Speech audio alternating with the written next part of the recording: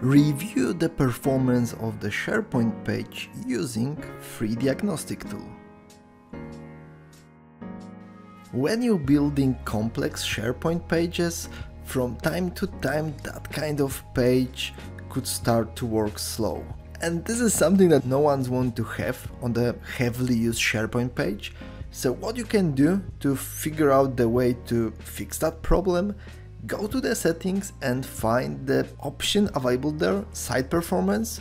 You will be navigated to the page that allows you to install the extension for your browser that will do the detailed analysis of your SharePoint page. This kind of extension is available for a Chrome browser or to the Edge. So let's install it and just add Page Diagnostic for SharePoint to your browser.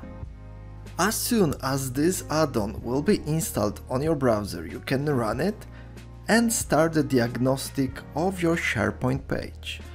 Remember, it could take 2-3 minutes based on the size of your SharePoint site to gather all the data what is behind, and you will get detailed information about recommendation, best practices, about what you can do to improve the quality, improve the performance of your SharePoint page.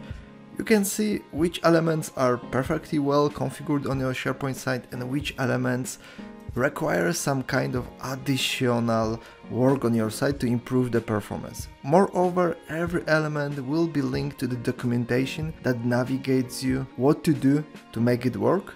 After you will done the analysis using browser add-on and you will go back to the site performance, you will see that this kind of data will be also stored in here.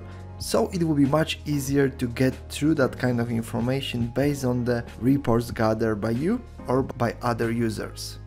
If you have slow SharePoint site, start to use Page Diagnostic tool for SharePoint. This is the solution that will help you to resolve that. In the description of the video you will also find detailed analysis of possible scenarios and how you can resolve it. Go there if you need any kind of assistance in work with your SharePoint page.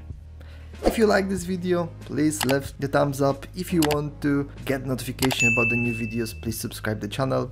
See you in the next video.